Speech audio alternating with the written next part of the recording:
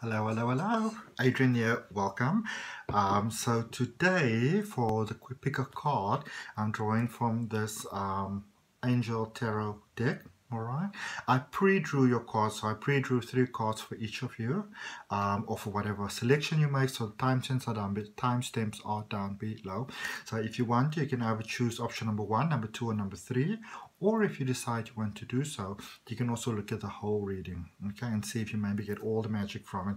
The choice is entirely yours. Whatever your heart says to you need to do, that is what I always recommend that you follow.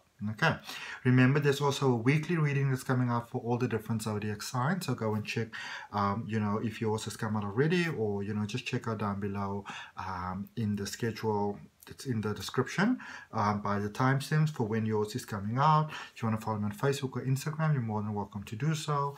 Also, if you're interested in learning to do the tarot, there's those details down below as well. Okay, so if you chose option number 1, and this is quite a powerful thing, you got 3 major arcana cards. Number 13, release, which is really the death card, which is all about new beginnings. 21, the world, and number 1, the magician. Okay, so I'm just going to read to you what's written on these cards as well. So number 13, released with Archangel Ratziel, which is, as I said, the death card, which is all about new beginnings. Sometimes we misunderstand death. Death is like, or rather life, it's an ongoing cycle, and our journey on earth is part of a much bigger cycle, so if you want to think of it in those terms, we have to leave somewhere in order to be born into this world, and then when we are through with our journey here, we have to leave here to be born into a new sort of world, new part of life, new part of journey. So when we embrace that it's an ongoing journey, then it's a beautiful, beautiful thing. All right, so your card says the end of a phase or a situation, spiritual transformation, and time to move on. So if you're feeling a little stuck, it's time to move on, to move forward. And then the world there, the next card with Archangel Michael, says a job well done. Joy, contentment, and gratitude, the path towards enlightenment. Okay, so things are really jazzing up for you.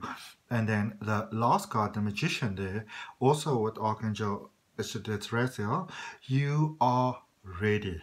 You have the resources and the ability to manifest. Life is magical for you. So, if you've been feeling inclined to move on, to go to the next phase, now is the time. The angels are saying now is the time for you. Okay. Radio number 2, you've got the Page of Fire, you've got the Ace of Air, let me just put this nicely, and you've got the Sun. Beautiful combination.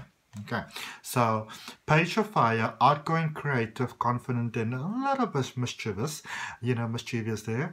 News of an exciting new endeavor, use your originality and ingenuity. Okay, so something kind of magical brewing there, something kind of sort of a little bit naughty, but like naughty in a very good, positive, loving way. All right, Ace of Air, new beginnings. See, things are flowing, new beginnings, brilliant new ideas and inspirations, seeing the truth of a situation, and a beginning that might be kind of challenging, but I do also still feel very, very magical.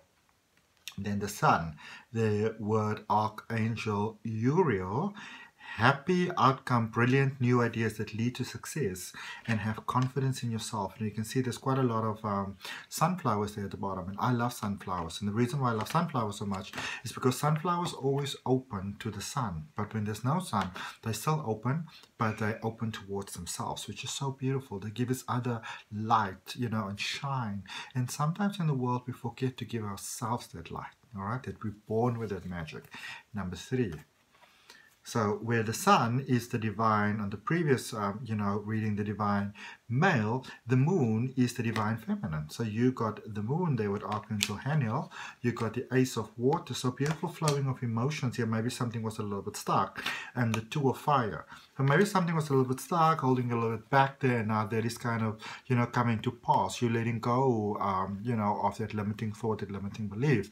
And it says, the Moon, that says important psychic insights, events behind the scenes, release the fears that are holding you back.